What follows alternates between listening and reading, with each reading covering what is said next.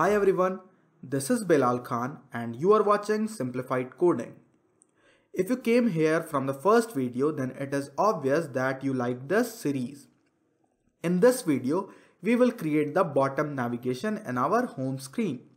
But before moving ahead, check that you have already clicked on that bell icon. Now let me tell you about home screen or our application screen. We basically have three screens. The first one is the home screen, where we will display all the categories. The second one is the favorites, where we will display the favorite categories of the user. The third and the last is the settings screen, where we will display the current user details. Now remember, it is not necessary to log in to our application, but if a user wants to favorite categories, a login is required. But in this video, we will finish the bottom navigation part only.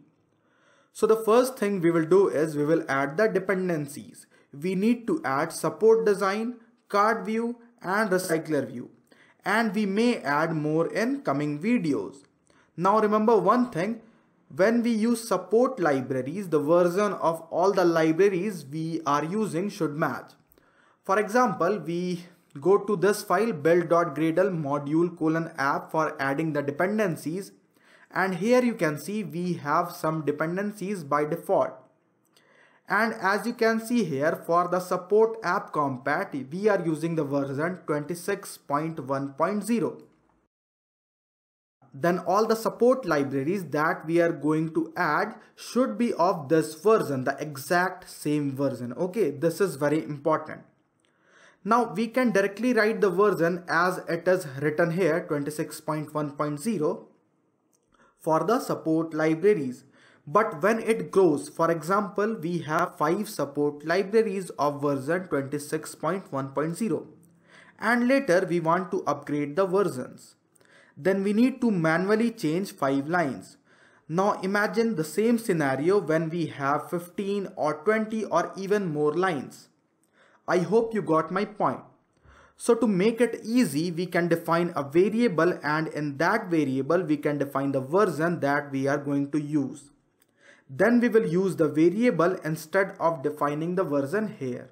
Okay, so to define a variable here we can write ext, and inside this block we can define the variables that we want. For example, for now we want support library version, and the version that we are going to use is 26.1.0. Then instead of writing the version here, we can write the variable here. And to use a variable, we need to prefix a $sign. So we have support library version. Now one more thing we need to do is we need to replace these single quotes with double quotes, as we are using a variable inside. Okay, so if we have a variable, we have to use double quotes.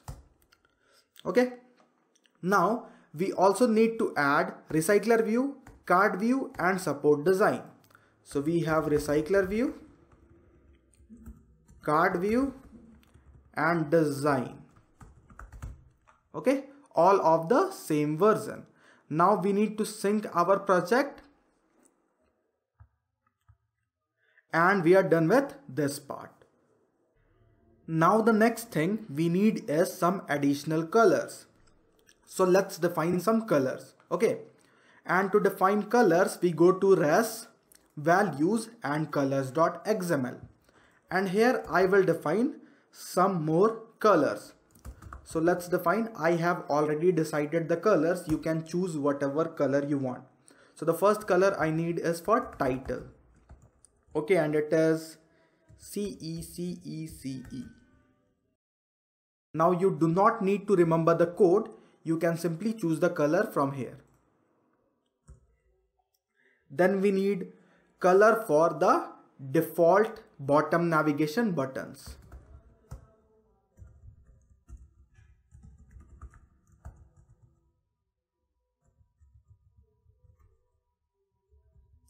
Now when the bottom navigation menu item is active, we need a color for that.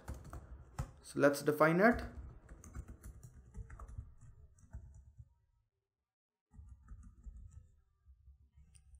So we have the required colors. Now we need to define some strings. Okay. And to define the strings, we go to this strings.xml file. As you can see, we have only one string for now, and that is our application's name. Now we will define 3 more strings here. So the first string is for nav, home, and then favorites, and then settings.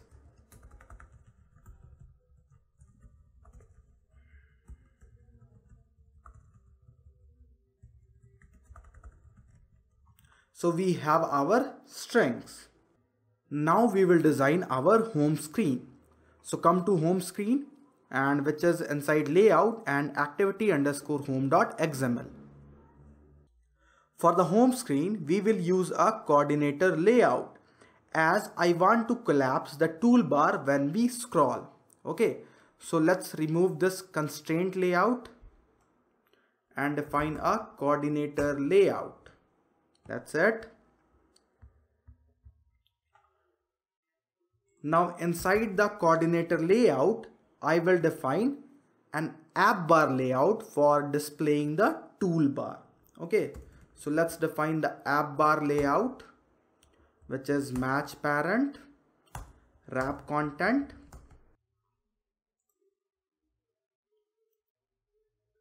then we can define a background color of this app bar layout.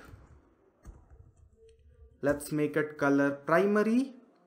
Then inside this app bar layout, we will define our toolbar. Okay, so let's define the toolbar here. Again, it is match parent, wrap content. And we will define the title of the toolbar as our application name. Then we can also change the title text color with the color that we defined, color title. And as we want to collapse this toolbar when we will scroll up, so to do this, we need to define another property, which is app layout scroll flags.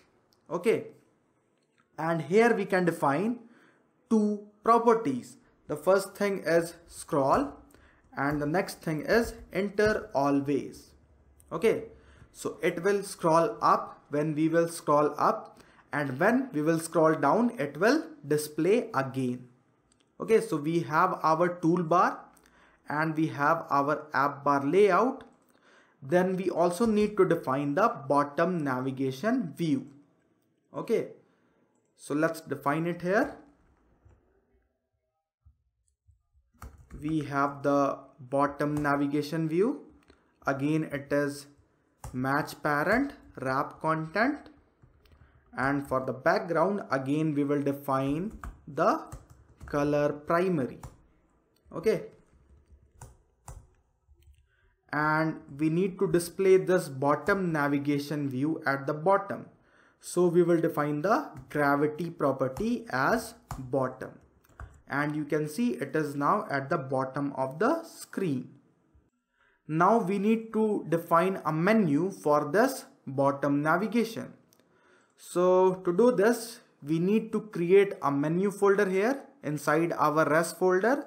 So right click, go to new and create a directory and name it menu. Now inside this menu directory, again go to new and create a menu resource file. And let's name it nav menu.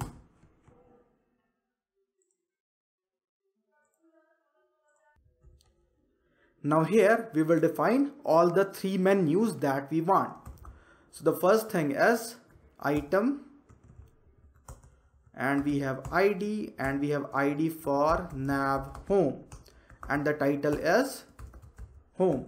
And we already defined the string for this, so we will use the string reference. So we have nav home. The same way we will define favorites and settings.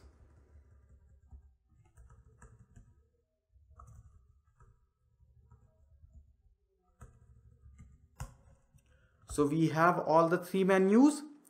Now we need the icons. Okay, for home, for favorite, and for settings. And you can easily define the SVG or vector icons. Just right click on your drawable folder, go to new, select new vector asset, and from here click on this icon, and from here you can select the icon. So we need icon for home,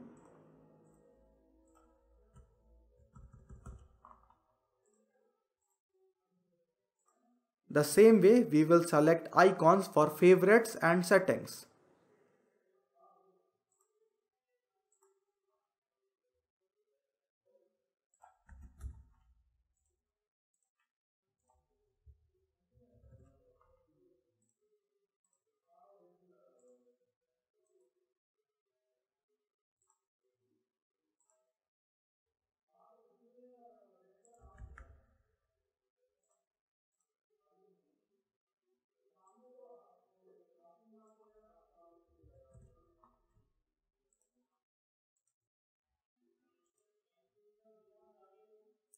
Now we will define all the icons on these items. Okay, so we have icon home,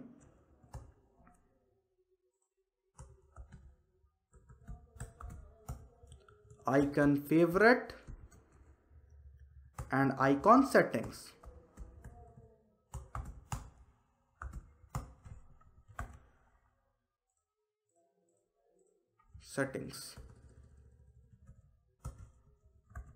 Okay, so we have all the icons. Now we will define this menu for our bottom navigation. So let's come inside activity underscore home, and here define the, actually I just created the wrong thing here. We need a bottom navigation. Okay, bottom navigation view, not a bottom navigation item view. Okay, so we have the bottom navigation view. Then for the menu, we can define the menu that we created, the nav menu. You can see we have the menu. Now we also need to define the active and default state for this items. And to do this, first we need to create a new folder inside this res folder. So right click, go to new, and select a directory and name it color. And here we will create a color resource file, and you can name it bottom nav item or whatever you want.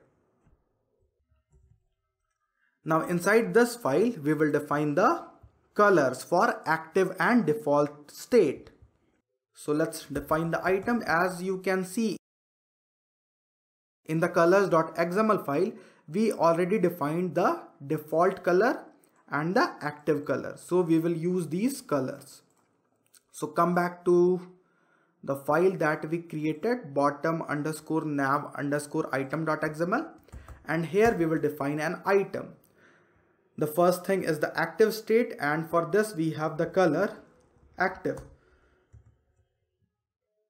And we will define the state checked as true. So we will display this color when the item is active.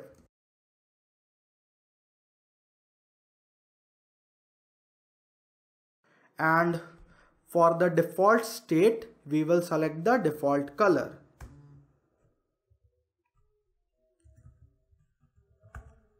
So we have the default color and we have the active color. Now we will define this thing for our bottom navigation view. So come to activity underscore home again, and here define item icon tint as the color slash bottom nav item.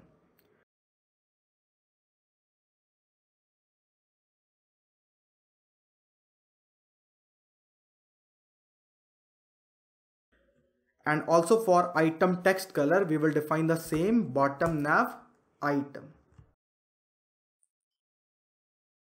So as you can see, we have our bottom navigation view here, and it is the active color and it is the default color. Now here in the remaining area, we will display our screen using fragments. Okay, So for this area, we will again create a new XML file. So right click on layout folder and create a layout resource file. And we will use relative layout. And let's name it content_main.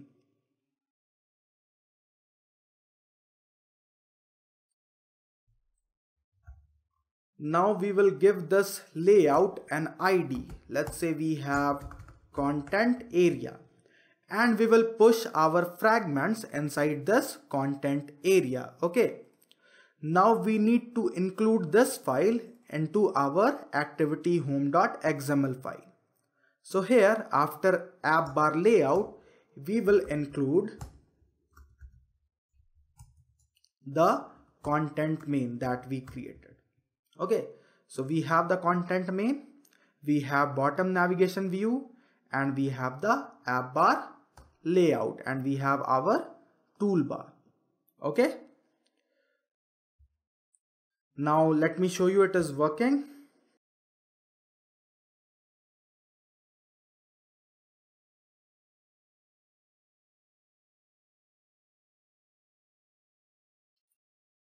So you can see we have the toolbar, we have the bottom navigation view, and we have not added any functionality yet, so nothing to test now.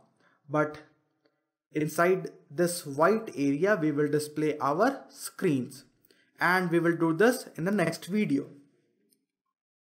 So that is all for this video, friends. You can download the source code from the GitHub link. The link is given in the description of this video. I hope you found this helpful. If you did, then please let your friends know about this course. Thank you guys. This is Bilal Khan signing off.